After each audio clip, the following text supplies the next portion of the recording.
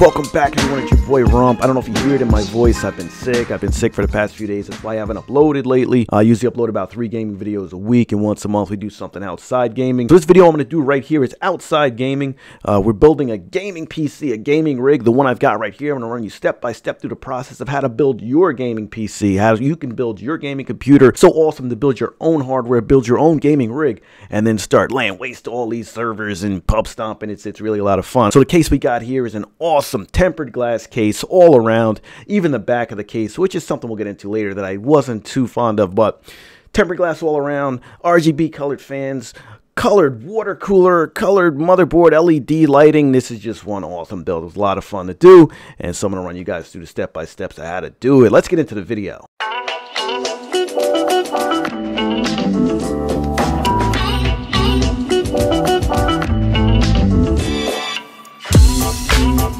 I'm not going to tell you how to pick the parts in this video for your PC because everybody's different requirements would be different. But I am going to tell you the different components that you have to have in your PC to make it work.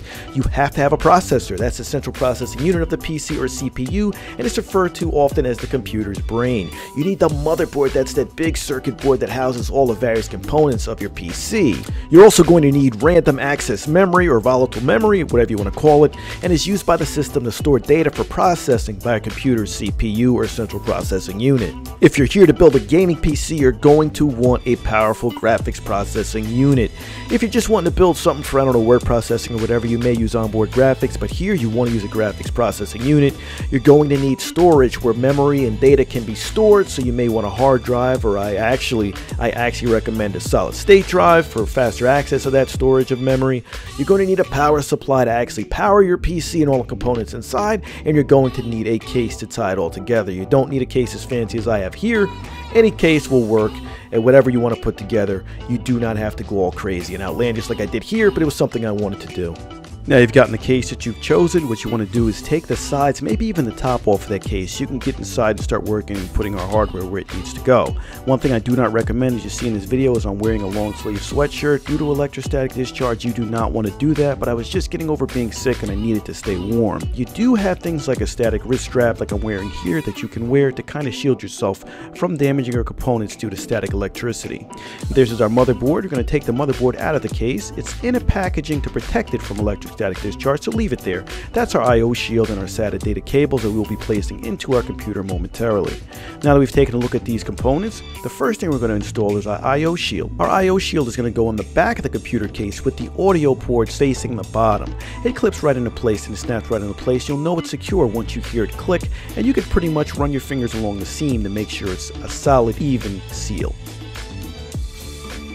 Now we will insert our motherboard into our case. You may need to place standoff screws into your case beforehand depending on your motherboard or your case. This case, the standoffs came pre-installed. You want to place the motherboard into the case and then make sure it's a snug fit along the I/O shield and make sure it snaps into place. Then we will place 9 screws into the motherboard to connect it to the case itself.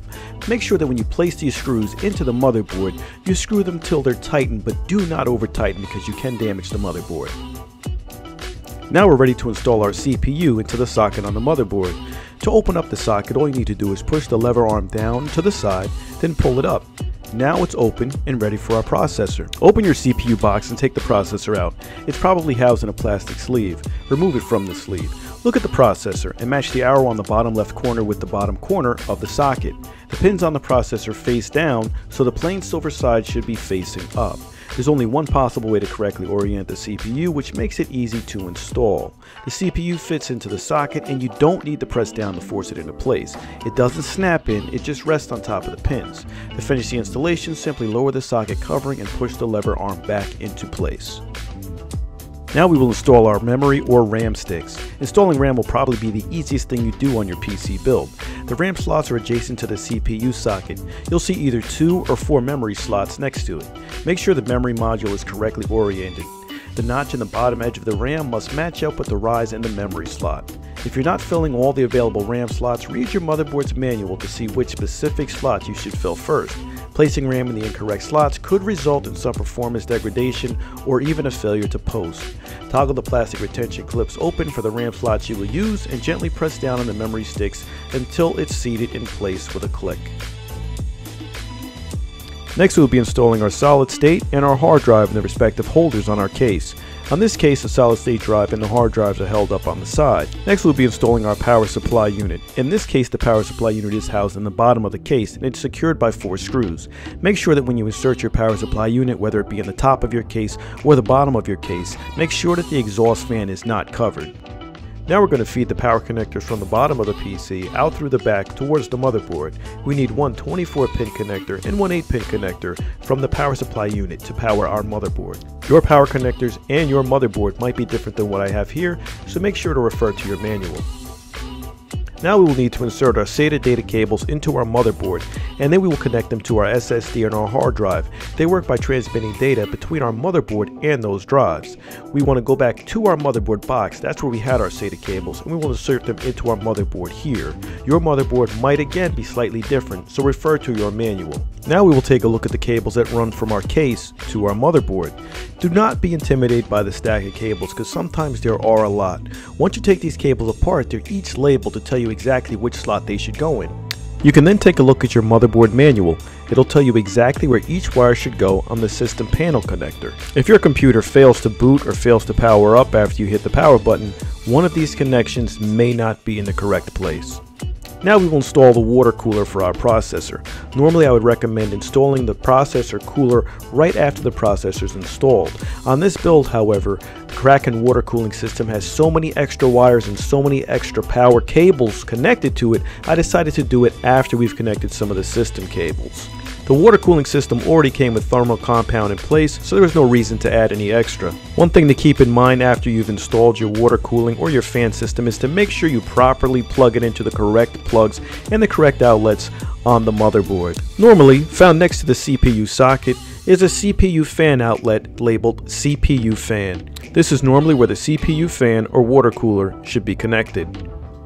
Now, one of the last but definitely not least things we want to put into this gaming PC is our graphics processor unit. The card that we're going to be going with is the GTX 1070, and we're going with the mini version. Still the same powerful card, but in a smaller form factor. We're going to place this card in the PCI Express slot down below, but before we can do that, we have to remove 2 panels to then be able to place the card at the back of the PC. Once our card is inserted in the PCI Express slot, we secure it with a screw. Now the last thing we need to do is manage our power cables and make sure that each one of our components is powered. So we're going to run a power cable from our graphics processor to our power supply unit, from our solid state drive, our hard drive, and from the fans to make sure that they each get power. And there you have it. I hope this video helped you really see how easy it is to build an awesome gaming machine, an awesome gaming PC. Down below in the description, I'm going to leave a link for Tom's Hardware, which is a really good forum for builders and a really good place for you to get some more information if there's something I didn't answer. If you have some questions, hit me up down in the comments below. If you like this video, please hit that like button and don't forget to subscribe for more. Thanks for watching. Here's 2 more videos.